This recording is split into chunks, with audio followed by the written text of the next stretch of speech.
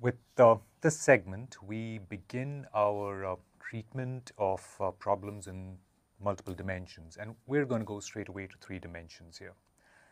The problem we'll start out with is in the context of the mathematical description of PDEs, also a linear elliptic PDE in 3 dimensions, with the further specification that the unknown we are solving for is scalar. Okay, so that's what I'm going to write out, and we'll start with it. So we're now looking at linear elliptic PDEs in 3 dimensions.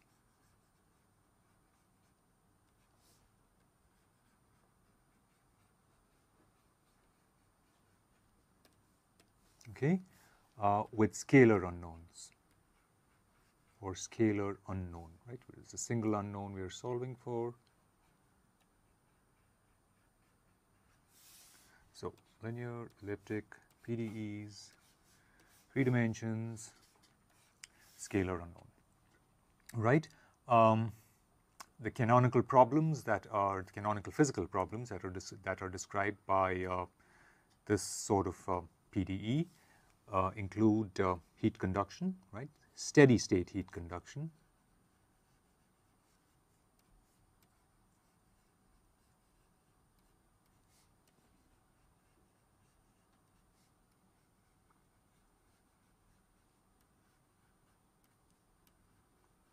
And also at steady state,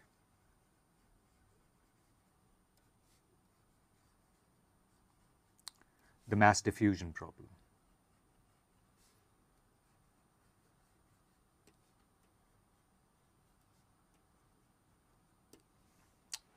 All right. Okay. We'll plunge right into it. We'll start out with the strong form. Okay. So the strong form of the problem we're looking at is the following.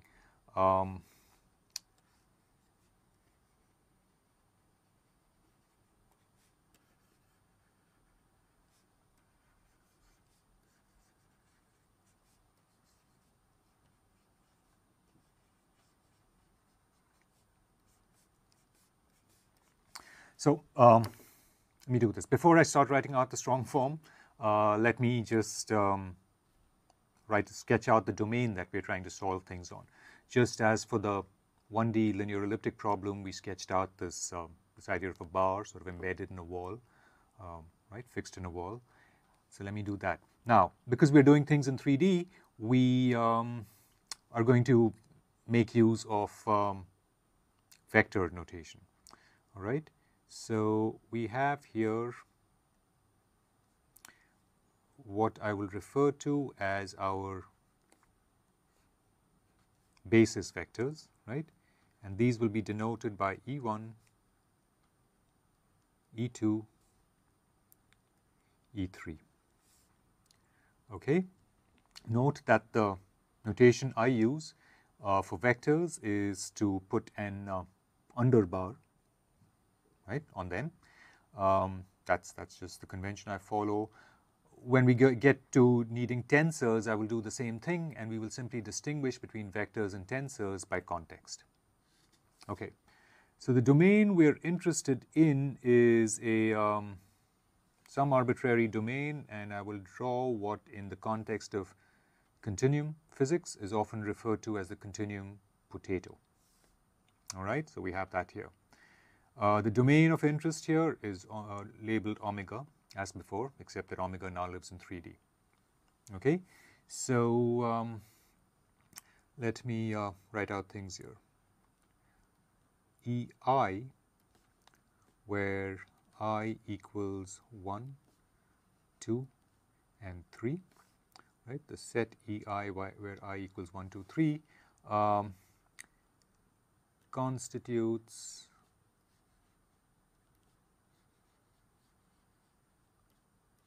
an orthonormal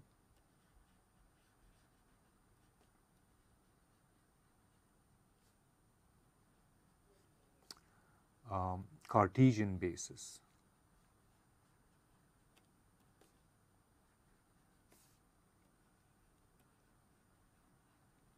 Okay? Do you recall what orthonormality means? The ortho refers to perpendicular and normal refers to unit magnitude. Okay? So what that means is that if we look at EI dotted with EJ, this is equal to delta ij, where delta ij is the Kronecker delta.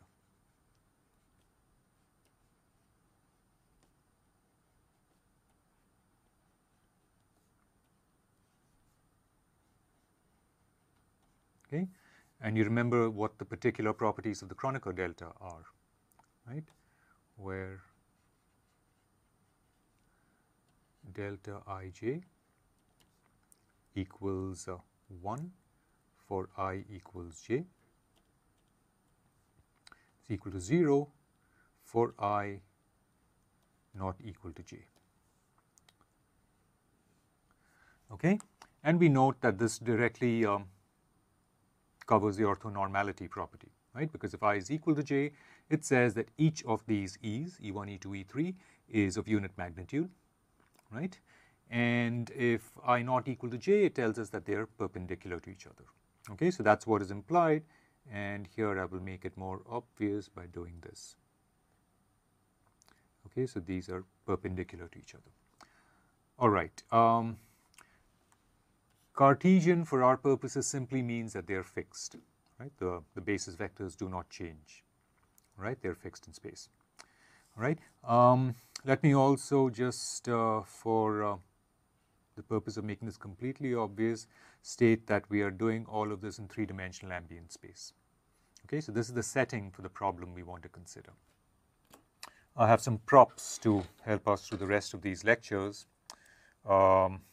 That represents our basis, right? You can think of this as E1, E2, E3. Each of these is of unit magnitude, and they're, of course, perpendicular to each other. The domain of interest to us is this one. Okay? This is our representation of the continuum potato.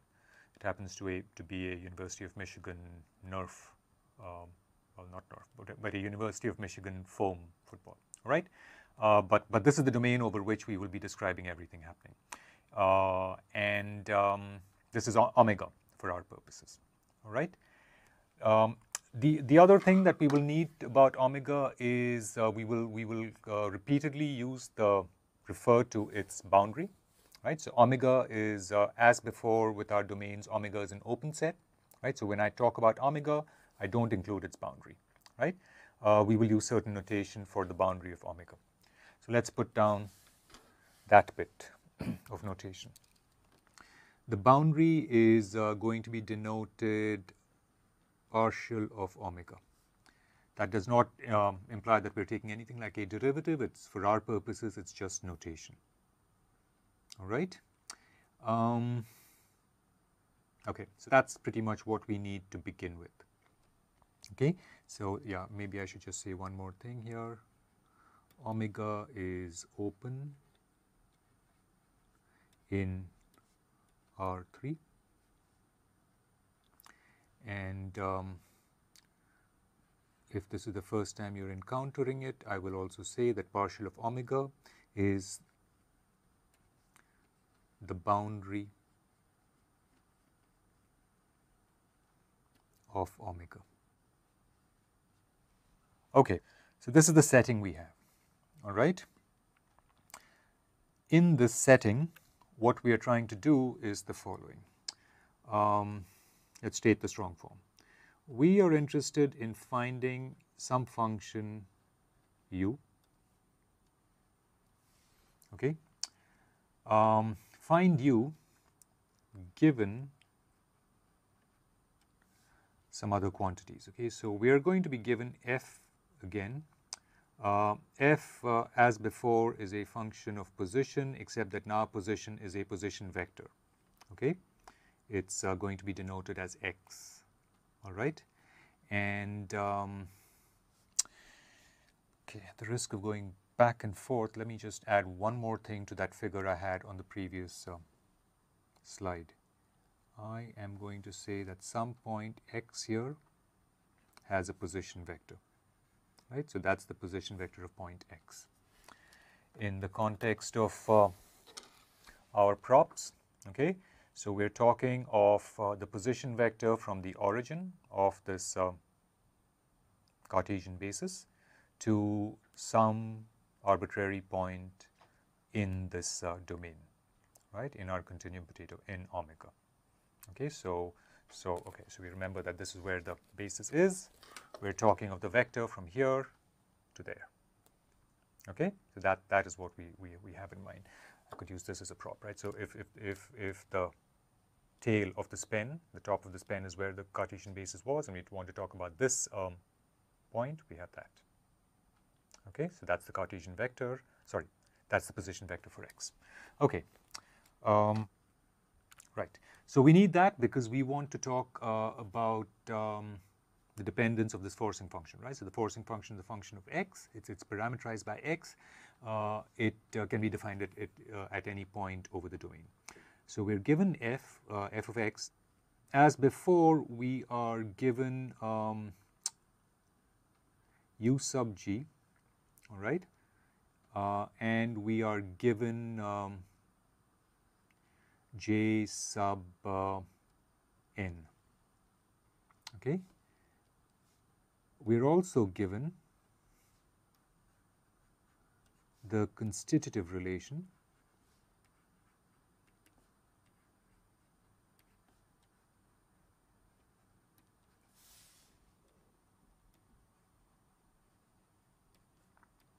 okay.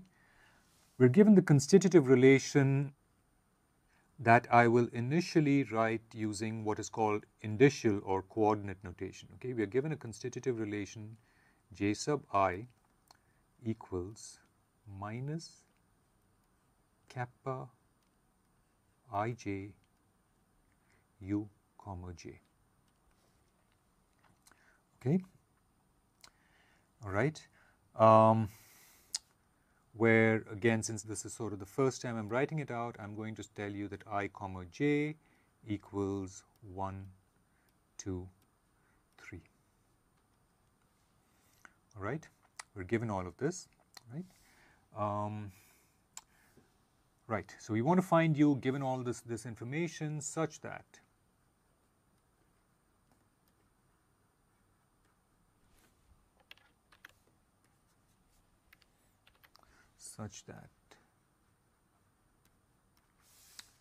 again, sticking with coordinate notation,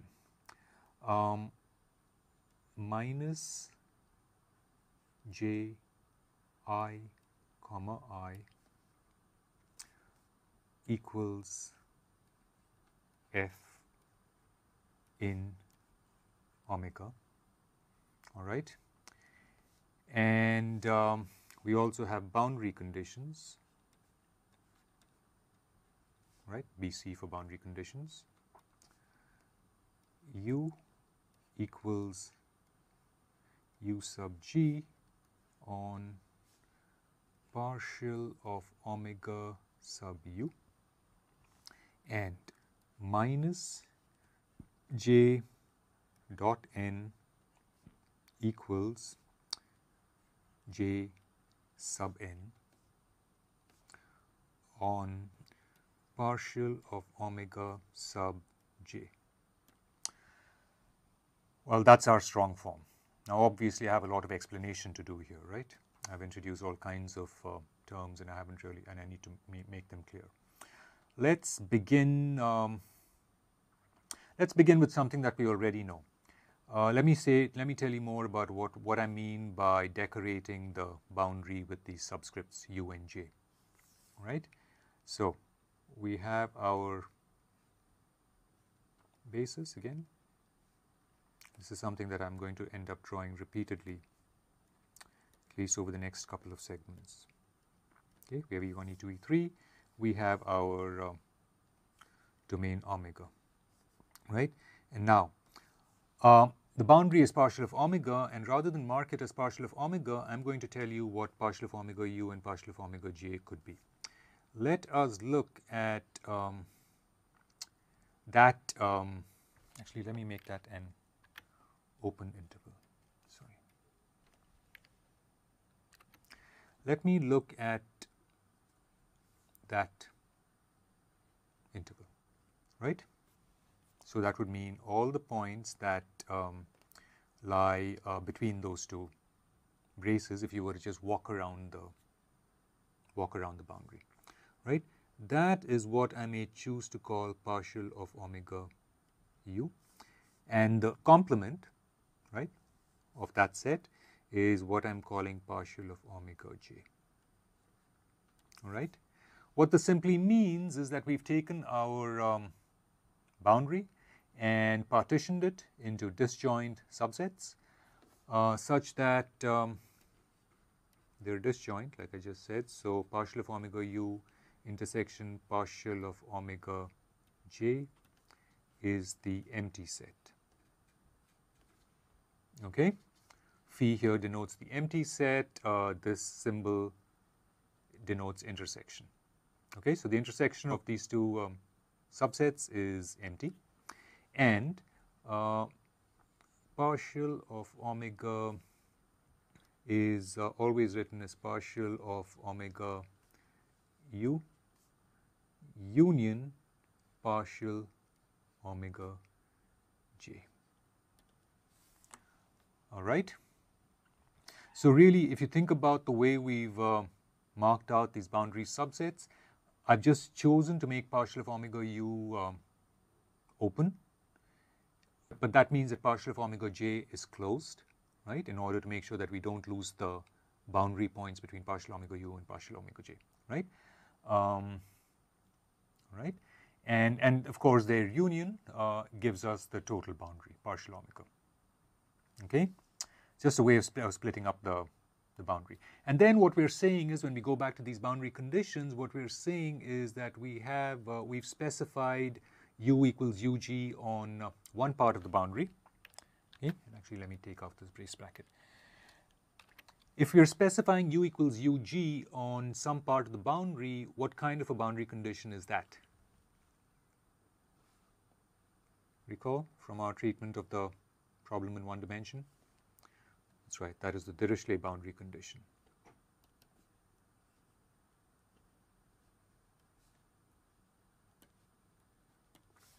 Right? And the other term, the other boundary condition, is our Neumann boundary condition. All right? Okay, so this is what we mean by the boundaries, right? By the boundary subsets and the boundary conditions. Let's go back now and talk about the other quantity we introduced here without much fanfare, j. All right.